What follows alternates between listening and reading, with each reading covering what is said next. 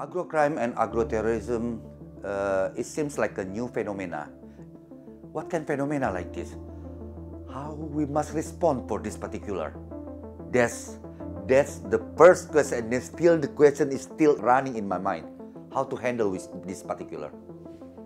We are not focused related for the bombing actor or some kind of mass destruction related what the direct action for the terrorism attack.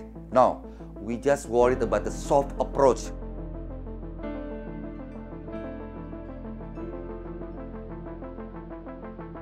Je suis soucieuse de l'agro-crime et de l'agro-terrorisme parce que, comme vous le savez, les agents pathogènes sont largement manipulés dans les laboratoires partout dans le monde à des fins pharmaceutiques ou de diagnostic de maladies animales. Néanmoins, en cas de mauvaise intention, ce matériel tellement intéressant peut devenir une arme biologique. Et du coup, les agents pathogènes peuvent être transformés et diffusés partout dans le monde, en dévastant à la fois la santé animale et la santé publique.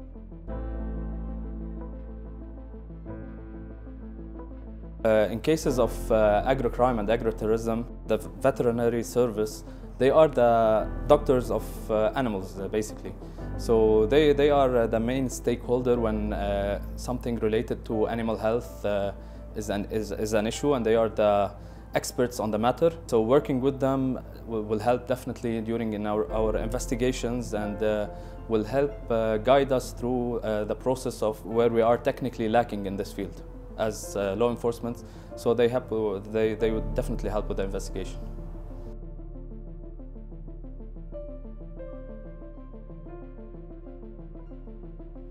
حتى يكون العمل أفضل بين الخدمات البيطرية وجهات إنفاذ القانون، يجب أن يكون هناك إجراءات واضحة ومكتوبة ويتم التدريب عليها من قبل القطاعين. هذه الإجراءات تكون على شكل إجراءات معيارية قياسية يتم فيها تحديد المهام والواجبات وآلية تبادل المعلومة بين جميع الأطراف عند حدوث حدث أو جريمة زراعية، بالإضافة إلى أن هذه الإجراءات المعيارية التي يتم وضعها يجب أن يكون عليها تدريب بشكل مستمر بين هذه القطاعات من خدمات بيطرية وجهات لإنفاذ القانون، لتفادي نقاط الضعف التي قد تواجه الفريقين أثناء مواجهة الجرائم الزراعية.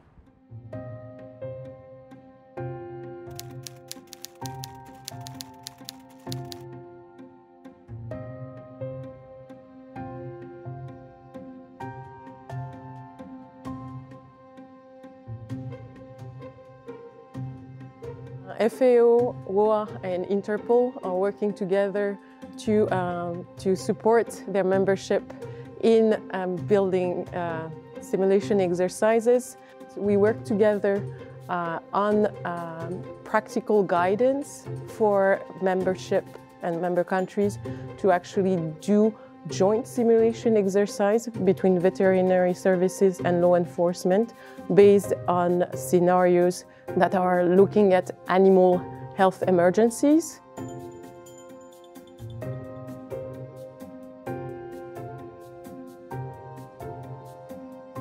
I get involved in simulation exercises because as part of the law enforcement, it will improve our preparedness and coordination with other agencies like Veterinary Service and other international organizations, which can raise awareness on the possible triggers of all the emerging threats.